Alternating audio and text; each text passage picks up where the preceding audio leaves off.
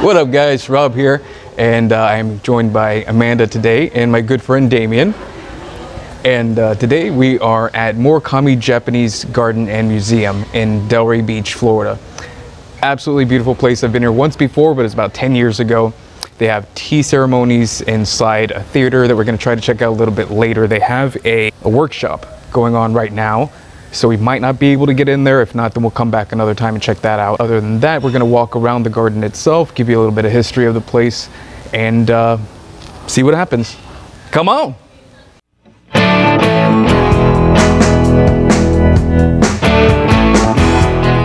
So it's not free to get into the Morikami Museum. It is $15 for everyone, and children 5 and under get in for free. They do give you these wristbands so that if you need to leave the park, you can come back in. So this is the back area of Morikami Museum. So we came through these doors, and there's an inside part there. That's where you buy your tickets, and also has the movie theater and the other theater where you can see the tea ceremonies. So we didn't show you that part yet. We're going to go back in and show you that a little bit later. But you come through those doors, and then you can go either that way or this way down the steps, and that leads you out here into the garden. So just walk down here, and right over here they have this cafe. It's a Japanese style cafe, so it's Japanese inspired food. I came and ate here once. I don't think we're going to be eating here today, but I will go up and give you a better shot of that later. And then when I came, I had some kind of fish that was encrusted in almond. It was delicious. So if you ever come here, I definitely recommend the food for sure. And they have sushi and things like that as well. So it spills out here, and then just like up on the steps, you can either go this way and wrap around, or this way. I like that bridge over there, so I want to go this way. When you're walking through, they give you these boxes that have speakers, and with these little signs you can hold your box up to, and it'll give you a story about the section of the garden that you're looking at that time. I don't know where you get those. We might have to go inside to get those, or we might just skip it for now, but that is a thing. All right, so a little bit of history about the place. It was started by a group of young farmers in the early 1900s, and it was donated to Palm Beach in the 80s. And so these farmers just started this giant Japanese garden, and Japanese farmers arrived in what's now northern Boca Raton and formed an agricultural colony they called Yamato, which is an ancient name for Japan. I did not know that. So Yamato in Japanese is Japan.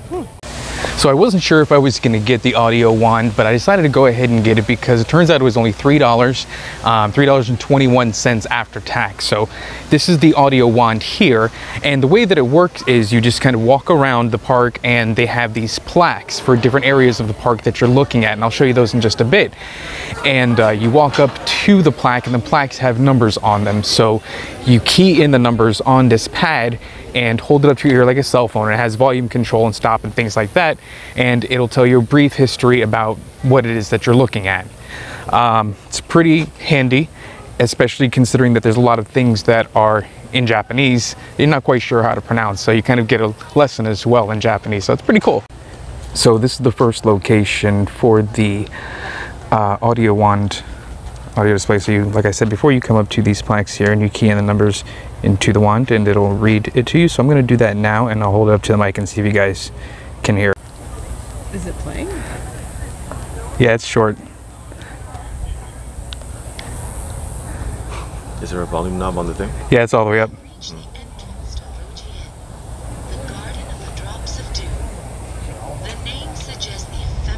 Oh, it's me.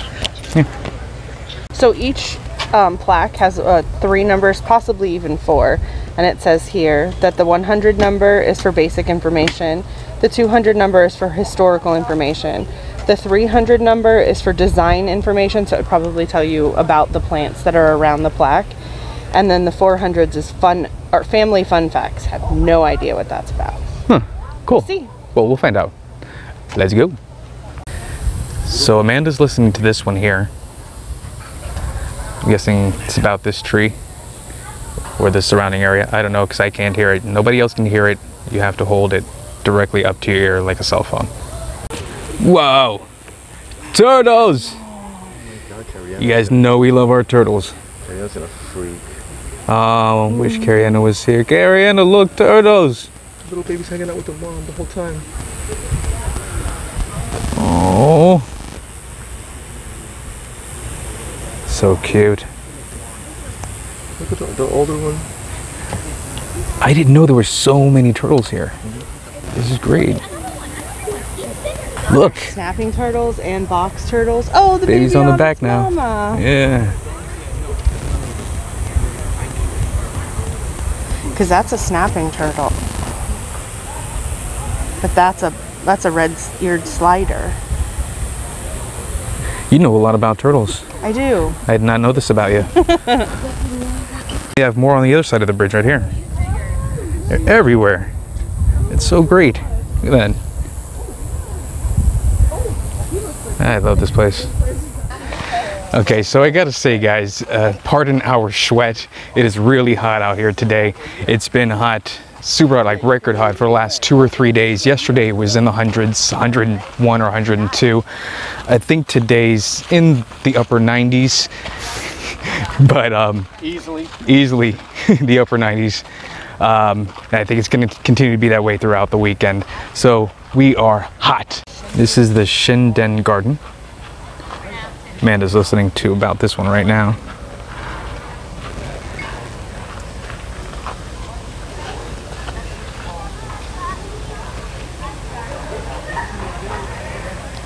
So we just crossed the bridge here. We're looking at the turtles, and then that brings you around to this open space here with these gardens on each side of the path, and you can kind of walk around that way. That's at least kind of a dead end, or you can turn around this way or just follow the path this way. So that's the way we're going to go now. I have no idea what these things are, but they are cool looking. If you guys know what these are, let me know down in the comments. So this is the path that we just came down, and winds around through here and takes you up onto a deck right here, which is also another bridge, so it kind of spills you out over there. So that's where we're heading now. And I think as we continue to follow this path, there are, I think it's called the Singing Garden or the Singing Bamboo Garden or something like that. And it's basically a forest of bamboo, and as the breeze blows through it, it creaks and it squeaks and just kind of sounds like the bamboo are making music.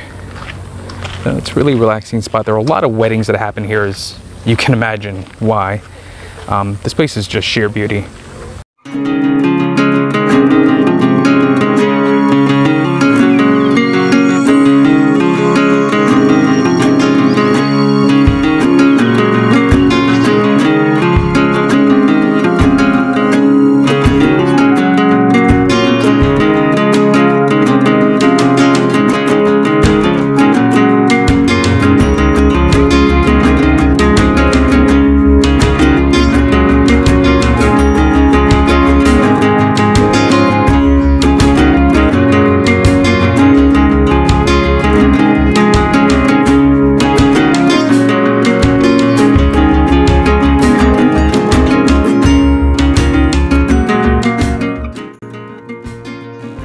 Damien with his luscious locks. So sexy. So now we've entered the Paradise Garden, and that's right over here. And that is beautiful. Look at that, gorgeous, right?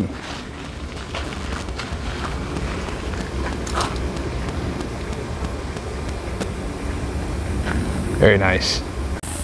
We've got this cool little water fountain thing over here, and that one's pouring water into the mouth of that one, and as it starts to fill up, then it weighs it down and it'll dump the water down into this little rock garden area here. So we're gonna wait it out and see when it happens.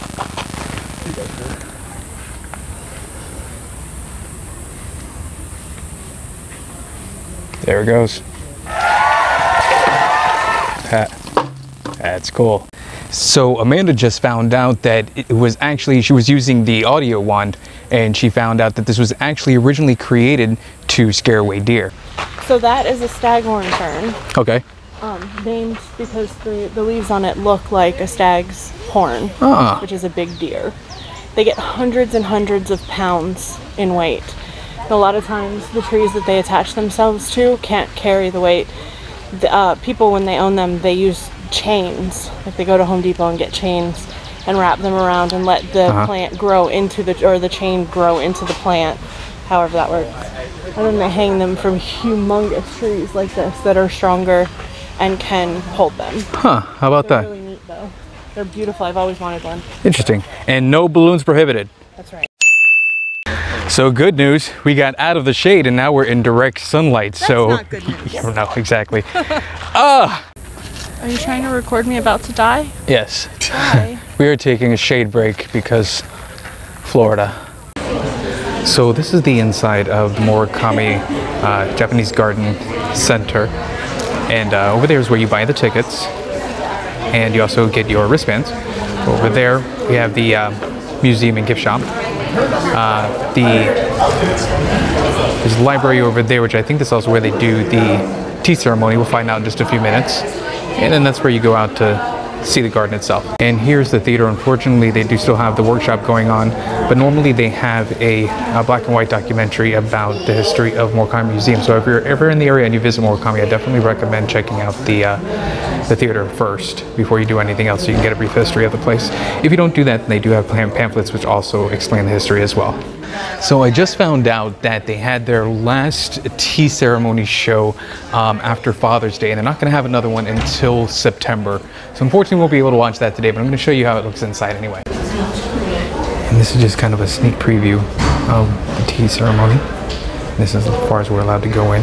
So we're trying to figure out where we're going to eat because we don't really get to see Damien very often. So we didn't want to do just a vlog. We also wanted to hang out, have some drinks, get something to eat. So we decided on the Mellow Mushroom. So we're going to head inside, get something to eat, hang out, have some drinks, and just kind of talk for a bit. We'll show you guys what we had before we head home. All right, so we're at the Mellow Mushroom now. We're just waiting for Damien. The reason why we decided on the Mellow Mushroom is because Damien is a vegetarian, so he can't have meat. We were gonna do gourmet killer dogs. I wanted to introduce him to that place, but then I remembered, oh yeah, he doesn't eat meat, and I'm not sure if they have veggie options. Sorry. So we're just waiting on him to get here. They do have craft beers, and he's really big into craft beers, and he doesn't know it, so that's gonna be a nice surprise for him. So stick around for that. All right, so Damien made it, and we had a special surprise for you. They have, did I say fries or surprise? Both. Oh, all right. Some fries? They have their own specialty craft beer stuff. What? So we know you like your craft beers. So do you see all of so well. Yes, sir. Yeah, so well. He's a happy boy. The ones that they have on tap back there. Oh, this is a brewery. Yeah. Yeah. I did not. Wow. Yeah. Yes, sir. Really cool. So I forgot to show you guys before I got the Bloody Mary. Damien got an IPA. What'd you say it was called again? Bell's Two-Hearted Ale. Bell's Two-Hearted Ale. Salute. IPA. Amanda got a Coke. And then over here we have hummus. It said that besides the pita, it said that it came with carrots and celery sticks as well, but it didn't, but that's okay. And it has paprika and olive oil on top. Thank you. You got it, guys. Another beer, sir? Then over here, Damien ordered the bruschetta with tomatoes, basil, and instead of goat cheese, it's feta cheese and balsamic glaze. Looks delicious.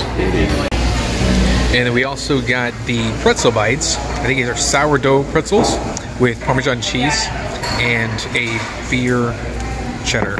I think it's Pat's Blue Ribbon beer cheese. Looks delicious. Oh yeah. Alright, so now we got our main courses. I've got the twice baked crispy chicken wings, medium, or hot actually.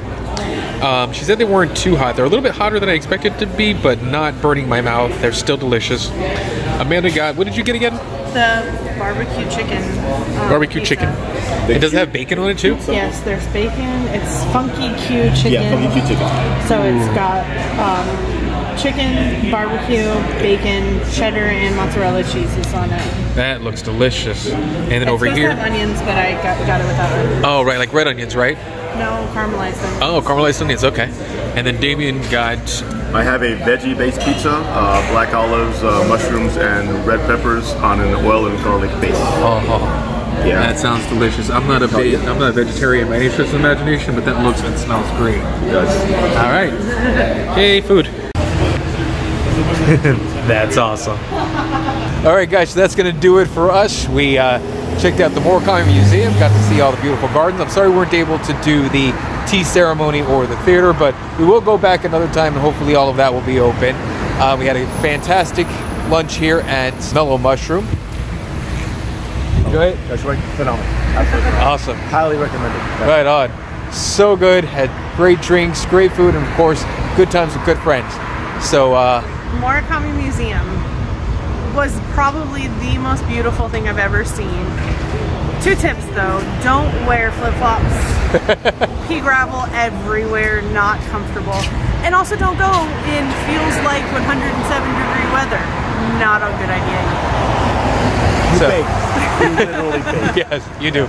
It was not comfortable. Even with shade, it just was way too hot. Right. Yeah, I definitely feel like we would have had a better time, and probably would have been there a little bit longer if it was a little bit cooler, but it was just way too hot. So don't go in June, July, August. Not a good idea. Summer, just no. We learned. Yeah, we learned a valuable lesson, but we'll definitely be back when it's cooler. So expect another video for that about a year from now. So if you guys are new here, please make sure you subscribe down below. Click that bell notification so you can get notifications every time we put out a new episode. And also visit me on Facebook at The Wandering Floridian, as well as Snapchat and Twitter, also The Wandering Floridian. That's going to do it for us. Thank you guys so much for sticking around. We love you, and bye!